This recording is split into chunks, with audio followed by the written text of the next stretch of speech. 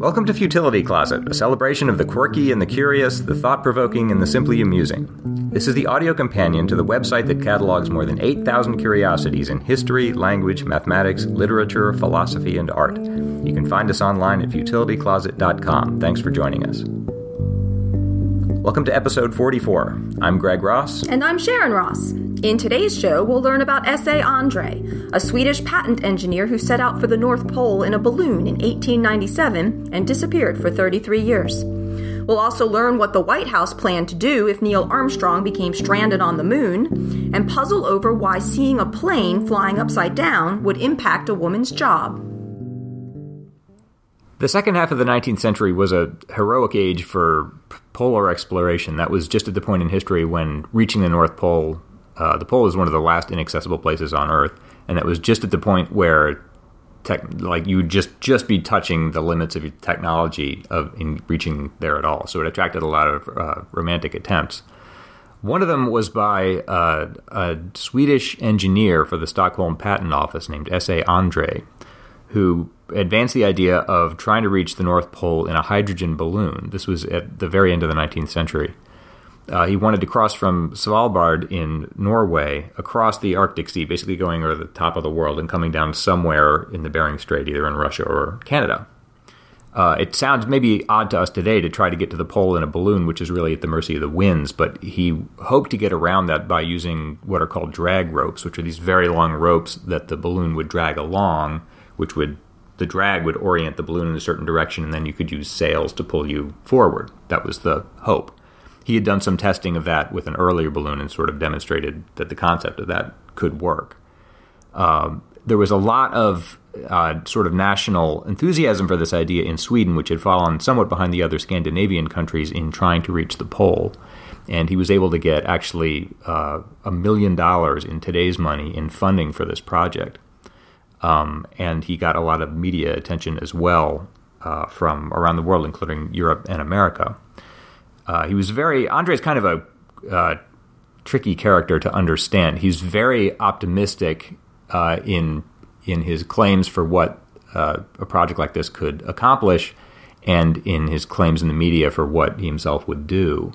And it's hard to know if that optimism was genuine. I think most of it was, or whether he was just sort of putting it forward as a way to help, gain momentum for this idea that he was trying to accomplish. You mean whether he was overly optimistic? Yes, because of what happened. He didn't succeed, and it turned into kind of a tragedy, but that doesn't mean he was wrong to try it. He ordered a big varnished 3-layer silk balloon, 67 feet in diameter, from the famous balloon maker in France, and named it the Eagle. His whole plan relied on the idea that the wind, of course, would blow from the proper direction, and that no snow or ice would adhere to the balloon, which turned out not to be the case. He did a test run in 1896 that actually ended quite badly.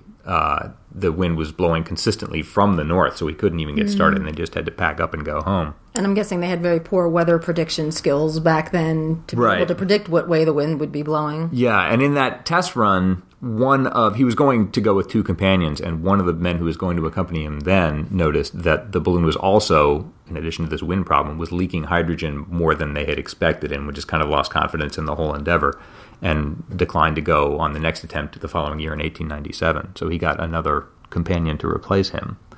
And that turned out to be a fateful observation, because that's sort of what happened. The balloon leaked more hydrogen than they planned on. But they went ahead with it on the next summer, July 11th, 1897. They took off from Svalbard. Andr&e's last admonition as they took off was, "Don't be uneasy if you receive no news from me for a year, and possibly not until the following year."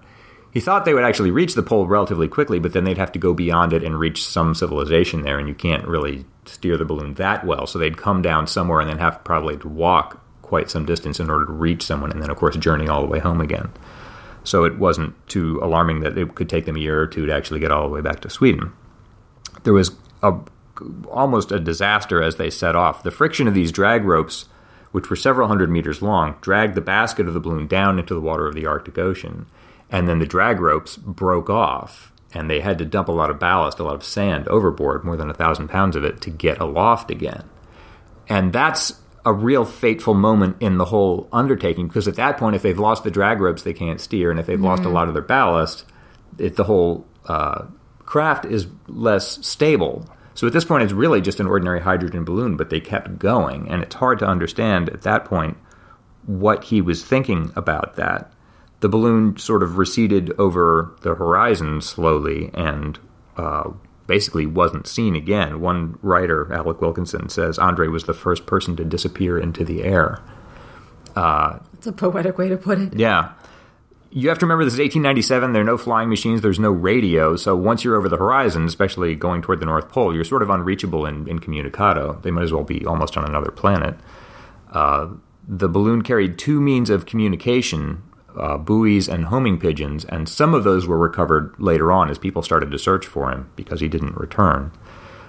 Two of the buoys turned up, and one pigeon actually made it back to civilization. But the messages they carried just said everything's going fine, spirits are high. You know, they'd been released relatively early in the undertaking, and there was just not much you could infer from that. It's hard to understand why he kept going when they lost the drag ropes and so much ballast. The possibilities are that he really was as optimistic as he seemed to be and just thought, well, we'll keep going and we'll prevail we'll somehow. Make it anyway. Yeah.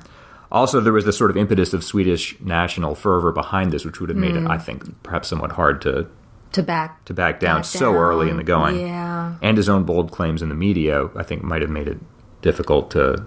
It would be humiliating, right, to have to possibly admit. In my research, I found this one interesting bit.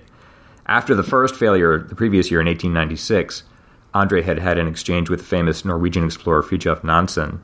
He'd been written to him asking for some documents, and Nansen wrote later, I expressed the hope that as he had once had the courage to return when he saw conditions weren't favorable, he would show the same courage again. He wrote back thanking me for the documents, but declared that he would not be able to show that courage a second time. So it's possible that Andr&e would have realized that the chances were much harder without the drag ropes, but he felt that he had to go on anyway. It's an interesting thing to think of that it would take actually more courage to admit defeat or to admit failure than to try to get to the North Pole on a balloon. Yeah. Yeah, that's true. So the balloon was never found. They searched for it actively for a couple of years, and then for many years after that, there were occasional glimmers in the media, people who thought they'd found some evidence of where it had come down, but it was nothing compelling. And in fact, 33 years went by before they found out what happened.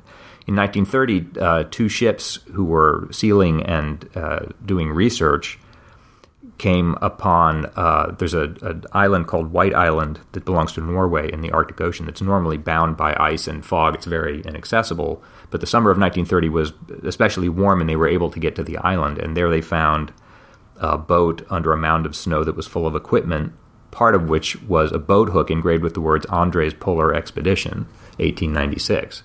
And on exploring the island, they found the skeletons of the three men. They'd gotten that far.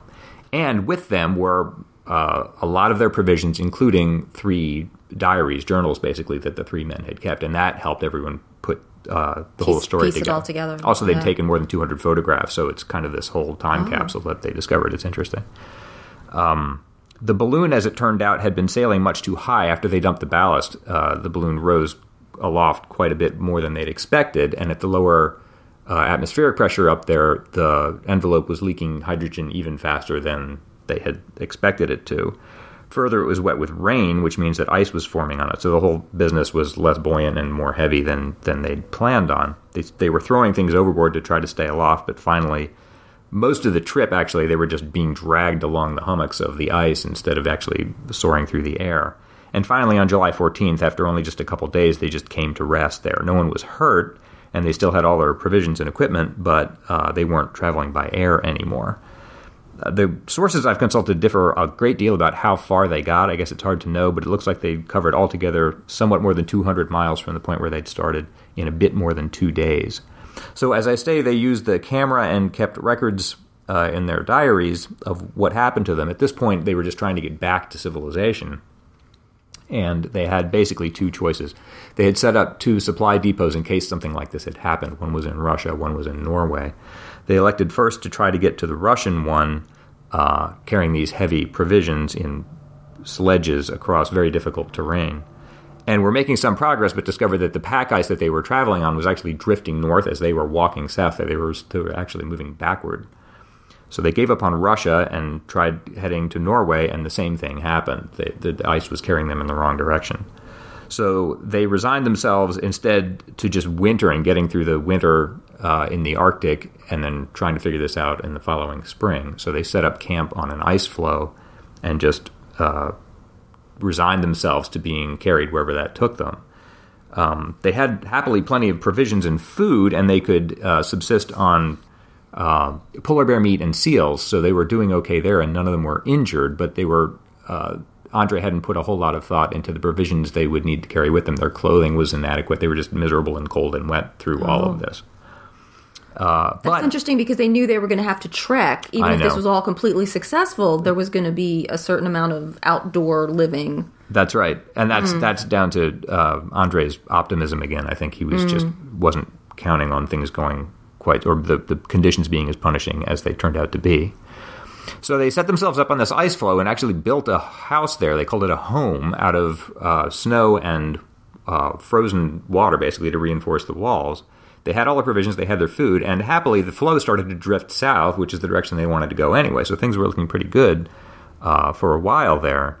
But then the floe began to break up under the hut, and on October 2, they were forced to transfer everything onto White Island, which is where they were found. And Andr&e's journal grows incoherent a bit after that, but he's optimistic right to the last. The last coherent entry reads, "Morale remains good. With such comrades, one should be able to manage under, I may say, any circumstances." There's a kind of a puzzle here, because it appears from the records that all three of them were dead within a few days of reaching the island, but it's not clear of what. They had plenty of food, so they didn't starve to death, and they didn't appear to have been injured. The bodies, when they were discovered, were taken back to Sweden, where they were celebrated as national heroes, but then the bodies were cremated without examination. So it's not possible to establish formally a cause of death for them, and it's become, since then, sort of an armchair pastime to try to sift through the evidence to try to understand what actually killed them.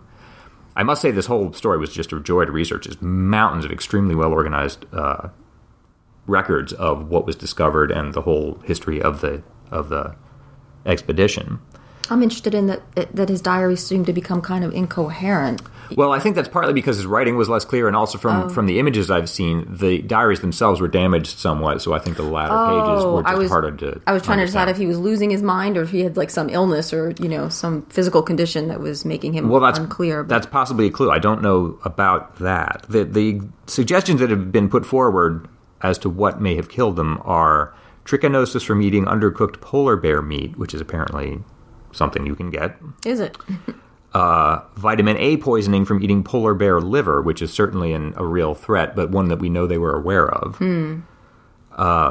Some misadventure, like one of them may have fallen or an accidental gunshot wound or something. The bodies were just practically skeletons by the time they were discovered, so it would have been hard to recognize an actual injury. Yeah, but then all three of them would have had to have had accidental wounds or fallen or something. Possibly carbon monoxide poisoning from a faulty stove. Lead poisoning from the food cans. Scurvy, although polar bear meat should have kept them safe from that. Botulism, hypothermia, dehydration, suicide by opium. They had plenty of opium, and that's a possibility. They had opium with them. Yeah. Interesting. And a polar bear attack. At least one of the bodies showed some evidence of having been at least investigated by a polar bear, but that could have happened after they died. Yeah. Or something we haven't thought of. That's just an interesting sort of sidelight there that no one's quite sure what killed them. I wondered as I read all this whether it's possible to die of disappointment. Because apart from failing in their whole expedition there, they had been making headway on this ice floe, and it looked like they would get home before the winter hit, and then they found themselves having to decamp onto this island where they knew they'd have to get through a bitter Arctic winter before they could even try again. And they were certainly already, exhausted and miserable, even by that point. That was only October. I could also imagine if you had opium with you and you were in that state of mind, it might induce you to use more opium. Yeah. So I guess we'll never know at this late date. As I say, it's kind of hard to read Andr&e's mind and what he was thinking through all this. Of all the voluminous documentation that came to hand on White Island when the bodies were discovered, there's really only one passage in his diary that kind of really gives you an insight into his own private thoughts. And that goes back to when the balloon was sailing in the early hours over the ice, but sinking. They'd been struggling to keep it aloft and throwing things overboard, and finally his two companions went to rest, and apparently Andr&e was just alone in the gondola writing in his diary and sort of communing with himself. And what he wrote is, It is not a little strange to be floating here above the polar sea, to be the first to have floated here in a balloon. How soon, I wonder, shall we have successors? Shall we be thought mad, or will our example be followed? I cannot deny but that all three of us are dominated by a feeling of pride. We think we can well face death, having done what we have done. And it just makes me think these things are always judged in hindsight by history. I mean, at that moment when he was writing that, he could reasonably believe that they were going to make it and become, history-making heroes. And it's only when they hit the ice and couldn't get going again that these things he became, more and more the story turned tragic. But it seems to me he was proud of the fact that he'd even tried. Like he was saying, even if it doesn't work, we're still proud of ourselves for trying. Yes. Yeah. He wrote, is not the whole perhaps the expression of an extremely strong sense of individuality which cannot bear the thought of living and dying like a man in the ranks, forgotten by coming generations? So it was a noble effort and one that could well have succeeded, and it's only from our perspective that it looks less promising just because of what we learned since then. So I just think that's an interesting lesson that these attempts are worthy, and it's only sort of a roll of the dice that determines whether they'll be successful or fail.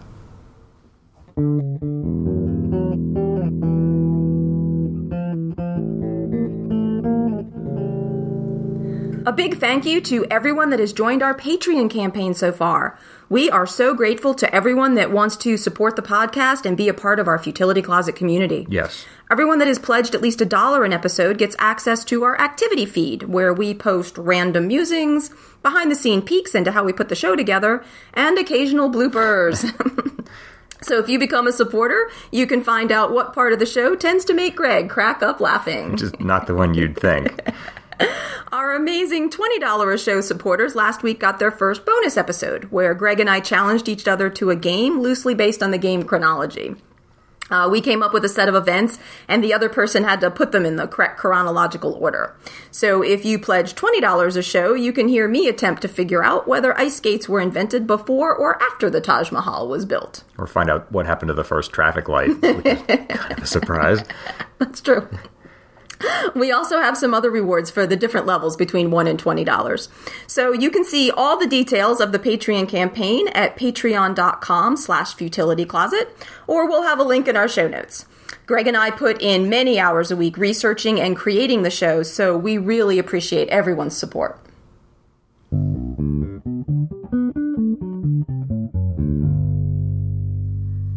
On July 18th, 1969, 2 days before the first lunar landing, the presidential speechwriter William Safire got a call from Frank Borman.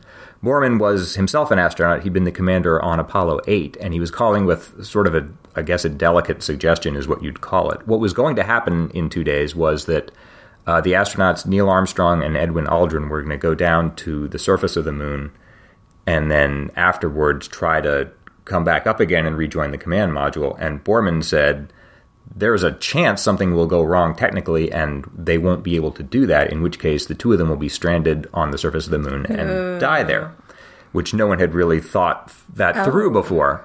But if that happened, they didn't want to be caught flat-footed. They had to have some provision set up, some way to mark that happening and honor their sacrifice and sort of announce this in some gracious way to the nation and the world. So Borman was calling saying, we have to come up with something that we hope we'll never have to use. So Safire had only about a day to think something up, but he came up with, I think, what is a good plan. President Nixon, in that event, would call the astronauts' wives and then appear on television and read this text. Fate has ordained that the men who went to the moon to explore in peace will stay on the moon to rest in peace. These brave men, Neil Armstrong and Edwin Aldrin, know that there is no hope for their recovery, but they also know that there is hope for mankind in their sacrifice. These two men are laying down their lives in mankind's most noble goal, the search for truth and understanding. They will be mourned by their families and friends. They will be mourned by the nation. They will be mourned by the people of the world. They will be mourned by a Mother Earth that dared send two of her sons into the unknown. In their exploration, they stirred the people of the world to feel as one. In their sacrifice, they bind more tightly the brotherhood of man. In ancient days, men looked at the stars and saw their heroes in the constellations. In modern times, we do much the same, but our heroes are epic men of flesh and blood. Others will follow and surely find their way home. Man's search will not be denied, but these men were the first, and they will remain the foremost in our hearts. For every human being who looks up at the moon in the nights to come will know that there is some corner of another world that is forever mankind. Sapphire also suggested that there be some sort of public ritual in which a clergyman would commend the astronauts' souls to what he called the deepest of the deep, sort of modeled on a burial at sea. Happily, they never had to do this. In fact, the whole plan was forgotten until it was rediscovered in 1999. There's kind of an interesting footnote to this, too, though. Sapphire, many people know, was a journalist by trade and styled himself as something of a language expert. In addition to writing this text, he had another contribution to that mission, and that was to write the text for a plaque that they left, Armstrong and Aldrin left on the moon, and it's still up there. The plaque reads, "Here men from the planet Earth first set foot on the moon, July 1969 AD. We came in peace for all mankind." And Sapphire found out after it was too late to do anything about it that that's ungrammatical. It should be, instead of July 1969 AD, it should read July AD 1969.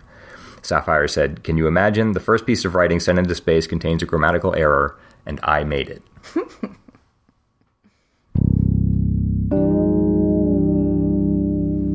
It's been a little while since we've mentioned that there are Futility Closet books. If you enjoy the kinds of things that we do on this show, then you should check them out on Amazon. They are a little different than the show in that everything in the books is short, unlike some of the pieces on this show. But the books are just fun little chunks to fill your spare minutes. Like the show, the books have quirky history, but they also have things like bizarre inventions, quotes, odd words, and various puzzles to challenge your brain. So head on over to Amazon and check them out. This is our lateral thinking puzzle segment, and this week I will be giving a puzzle to Greg, who will have to try to solve it asking only yes or no questions. We always feel like we're just about to take a scary exam. We are. Do these. Okay, so I don't have to take the exam this week. It's Greg's turn. This is another David White puzzle. Okay, good. I like those. We have had some really terrific David White puzzles, and here's another one. Catherine is out shopping one day when she is astonished to see an airplane flying upside down. Soon afterwards, because of the events triggered by this incident, Catherine no longer has her job. Wow. Is this true? No. Okay. Catherine is out shopping. Does it matter that she's out shopping, or is it just that she sees a plane flying upside down? No, it matters that she's out shopping. Is shopping part of her job? No. Okay. Does she serve as some formal kind of witness to this event? In other words, does she... No.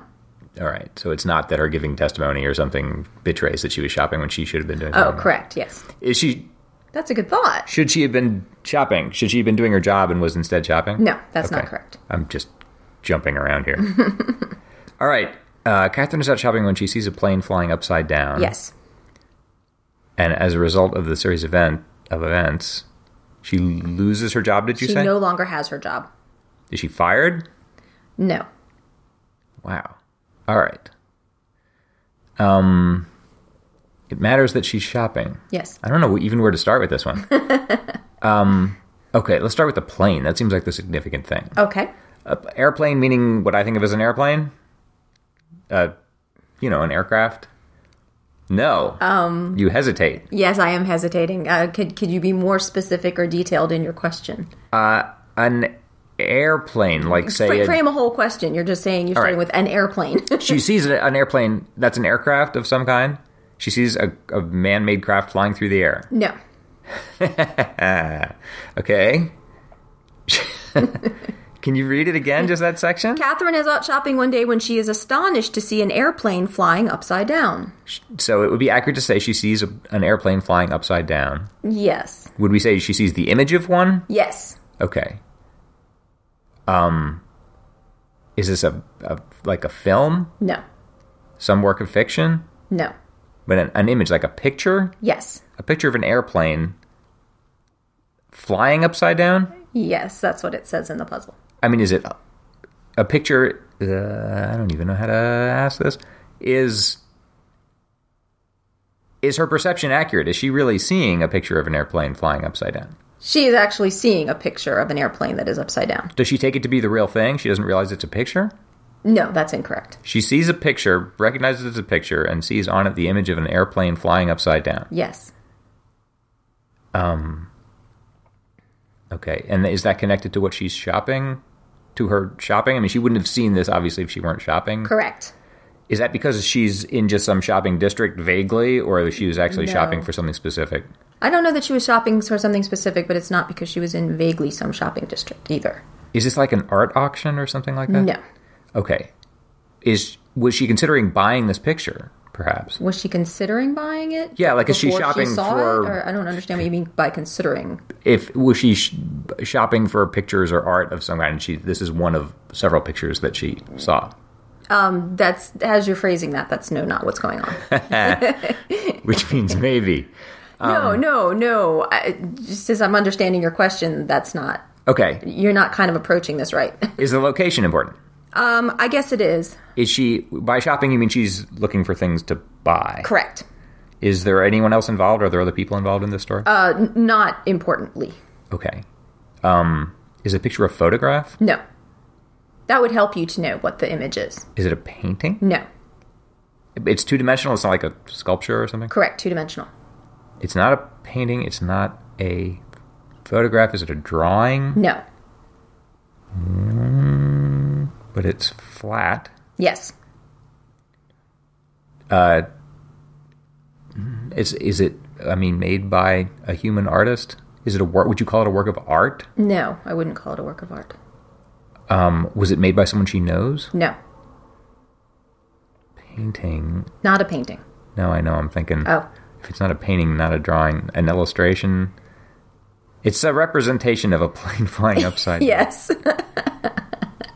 And it would help me to know what the medium is. Is that what you would call it? I wouldn't really call it a medium, no, because it's not a work of art. But I guess I understand what you mean, and yes, for what you mean, but... And it's not photographic, so it's not even like a slide or a... That's correct. Negative. That's correct. She sees it. Do I need to know the sort of the venue where she's seeing this? Is it a store, like a retail store? Do you know the answer? It's a store.